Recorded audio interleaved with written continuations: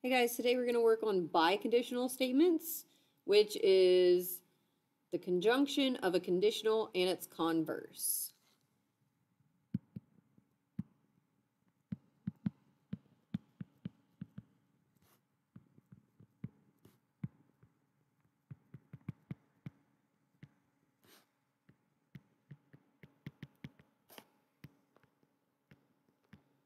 So all it means is that both the conditional statement has to be true and its converse also has to be true.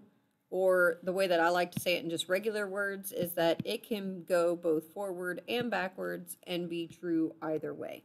So it will look like this, where there's an arrow on both ends, because it could be read both forward or backwards and it would be true. And I don't mean literally backwards. I mean that you take the conclusion and read it first and the hypothesis and read it second, and it can still make sense. Biconditional statements are true when both, and it must be both, the conditional and converse are true.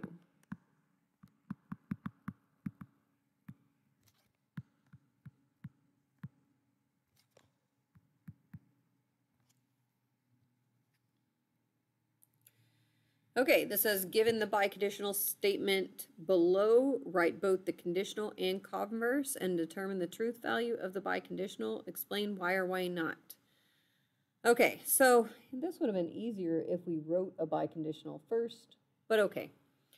So in a biconditional, what happens is they take a conditional statement that looks like this. It would say if two angles are supplementary, and then this would be a way, and then would say then the sum of their measures is 180 degrees. So that's familiar, right? If two angles are supplementary, then the sum of their measures is 180 degrees. And then they take the if off, and they take the then off, and they replace it with if and only if. So that's what happens. In other words, this is our hypothesis, and this is our conclusion. Same thing. They just took the then out and put in an if and only if, and they took the if off of the front. So to write a conditional, you're going to start off with if, like always. Then you're going to write all of the yellow. Two angles are supplementary.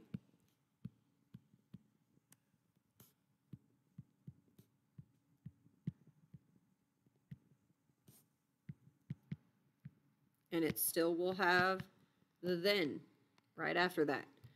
And then you're going to write everything in the pink. Then the sum of their measures is 180 degrees.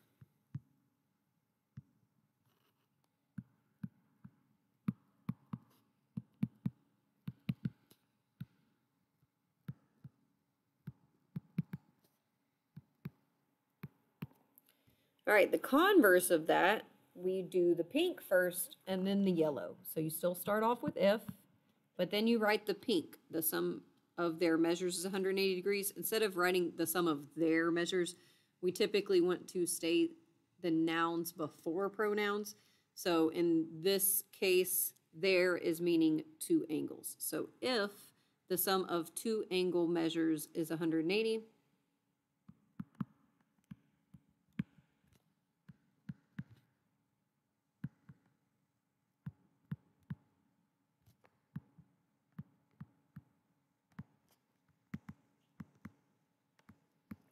then they, now we use the pronoun, then they are supplementary.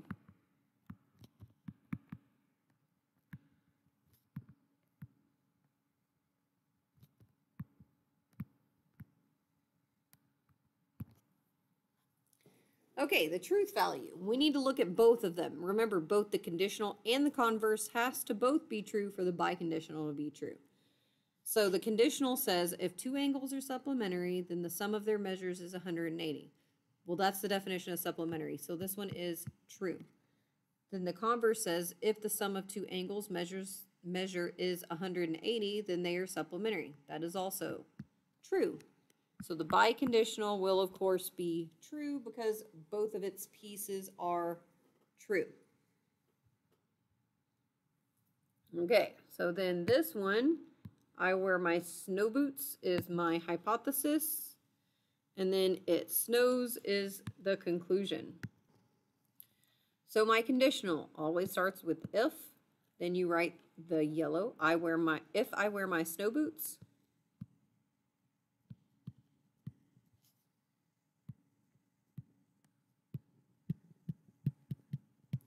Then it snows.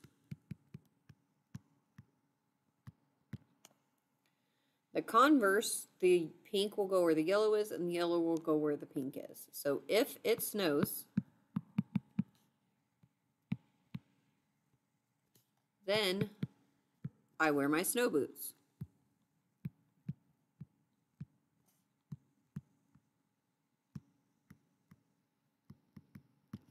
All right, so let's talk about these truth values. If I wear my snow boots, then it snows. So that means that you're basically playing God, and whenever you put on some snow boots, it's gonna snow, which we wear snow boots here in Houston, and it doesn't make it snow. So this is false. The next one is, if it snows, then I wear my snow boots.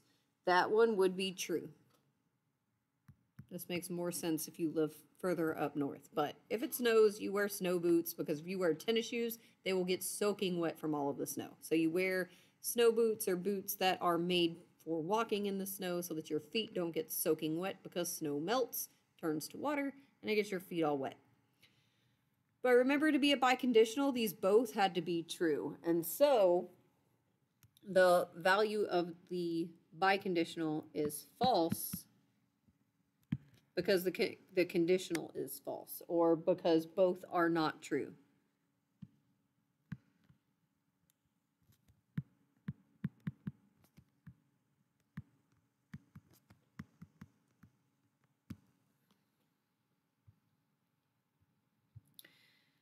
All right, so this one uses math for its hypothesis and conclusion. We're still going to write it in words, not necessarily the x and the 25 and the 5, but we're still going to write if x squared equals 25, then x equals 5. And then we're going to flip-flop it. So if x equals 5, then x squared equals 25. All right, now we got to talk about these truth values. So the first one says, if x squared equals 25, then x is 5. And I know that most of you think that that's true. The problem is it's not. There is another number that when you square it would also give you 25. And you have to think about the other side of the number line.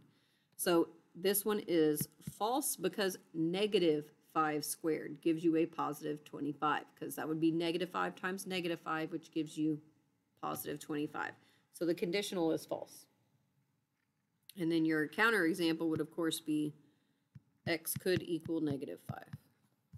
Where's that other false? Oh, this one is, it could not snow. It could be sunny. Let's put that. Okay, converse for this one, if x equals 5, then x squared equals 25.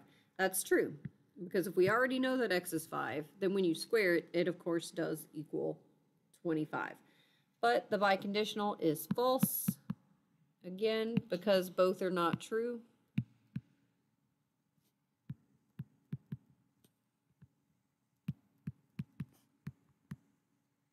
Basically because x could be negative 5 as well. All right, here is your hypothesis. Here is your conclusion. The conditional is, if I will get 10% off,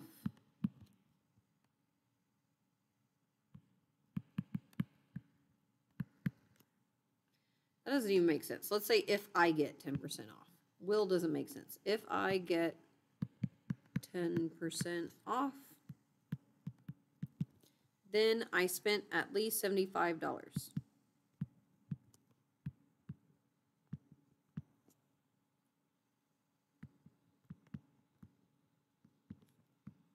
Okay, so you're supposed to assume in this that there's a sale going on And if you spend $75 or more, you get 10% off.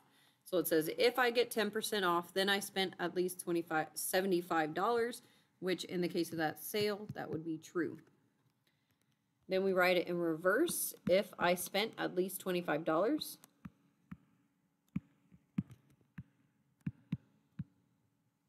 $75. Why do I keep saying 25? Then I will get 10% off.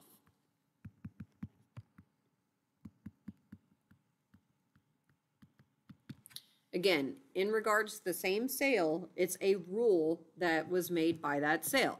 So if I spend at least $75, then I will get 10% off. That is also true, which means that the biconditional is true because they are both true.